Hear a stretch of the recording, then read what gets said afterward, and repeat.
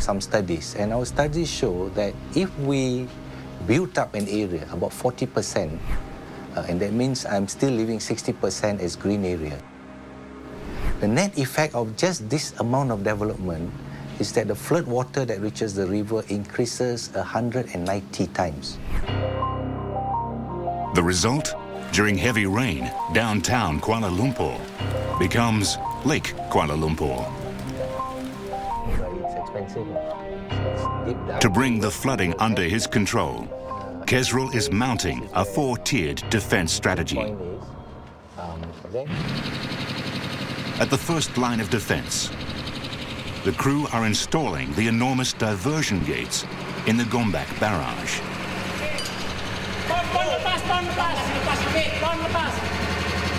It's the rainy season, and the only thing between the river and the worksite is a temporary bank of earth.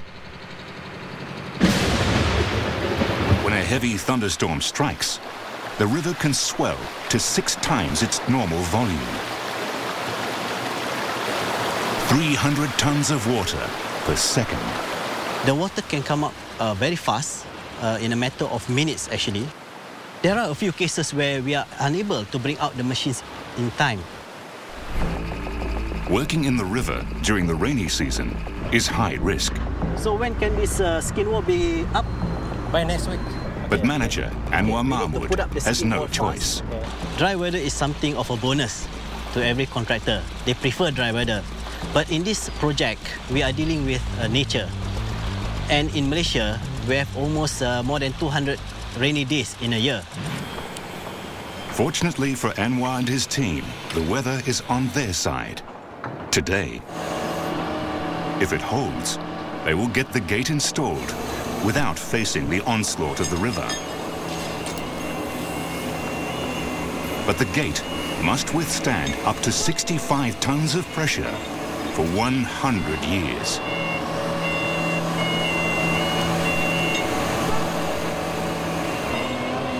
Each gate weighs 9 tons, or 4 military Humvees.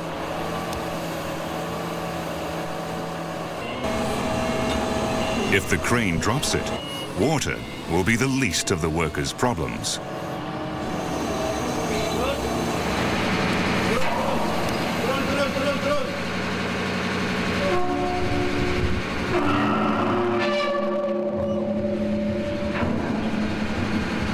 With the gate in place, the riskiest part of the job is over. When a flood is predicted, the gates will close, taking the full force of the river's attack and diverting all the water into the diversion canal. The Gombak barrage is almost ready for its 100-year watch, but the battle has only just begun. The canals, part of the second line of defense, are a construction nightmare. The plan is to widen the Gombak from an existing canal and build the Kero from scratch, both through suburban KL. This urban obstacle course has forced the engineers to compromise on their approach. In normal circumstances, where there are no dwellings or structures nearby and the ground is good, we would definitely go for the open cut method, which is faster, cheaper, and cost-effective.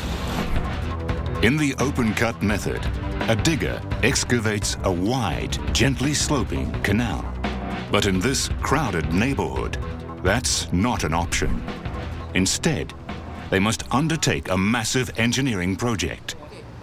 Almost 4,000 bore piles that join together to form 11 kilometers of retaining wall.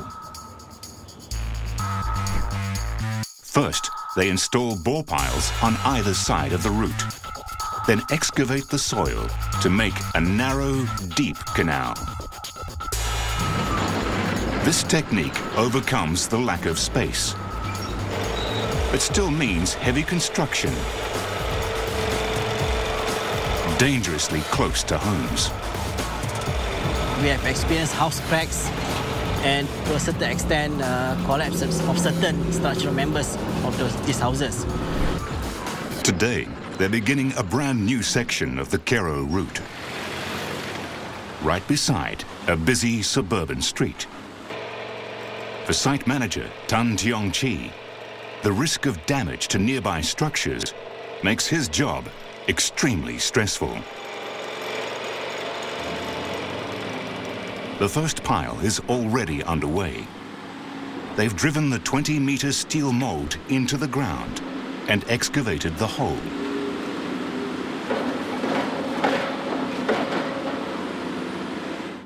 But on the other side of the canal route, they've hit an unforeseen obstacle. An old metal pipe. It has to go before the job can begin. Back at pile 1, their installation is in full swing.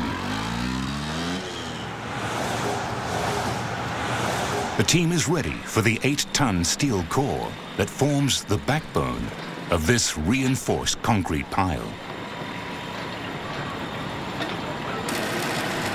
It takes almost a day to complete each of these handmade piles. Keeping to schedule is crucial.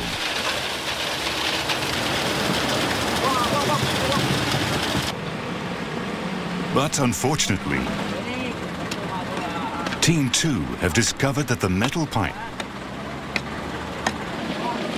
is attached to a huge concrete block. Removing the block proves a challenge.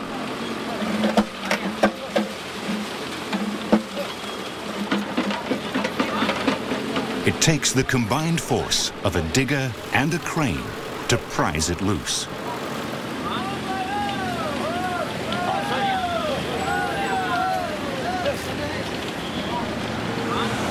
The team can finally begin pile 2. Back at pile 1, the steel mold is removed, ready for the next install. It's been a stressful day, but despite the problems, there's good news. No houses were damaged. Tiong Chi can go home a happy man. For today, anyway. There's still plenty of bore piles to be installed through the heart of suburban KL.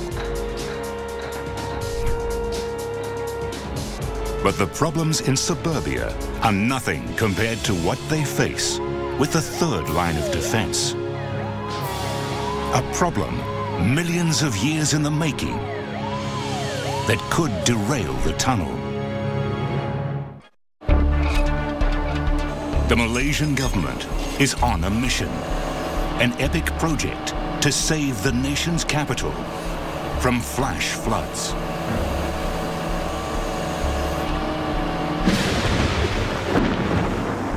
The source, powerful thunderstorms that pound the valley for months on end. These storms have become more severe and unpredictable. Thunderstorm formation need two things. One is moisture and the other one is heat.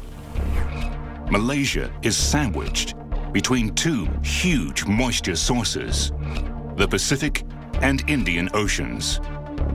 In recent years, the moisture coming off these oceans has increased. Climatologists believe this could be due to global warming. Global warming adds excess energy into the climate system. Eventually, this will cause changing climate pattern at local, regional, as well as global scale.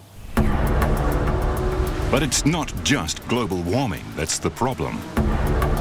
As cities turn green space into concrete and glass, the local temperature soars.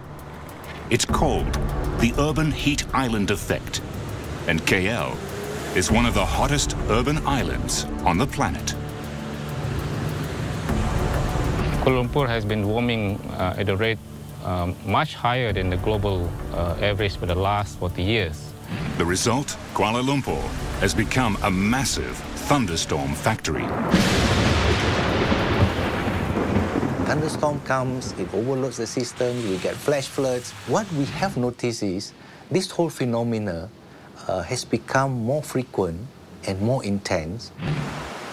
To solve the problem of today's floods and future-proof the city, the engineers must divert 10 million cubic meters of flood water through a densely populated city. In suburbia, they're building massive diversion canals.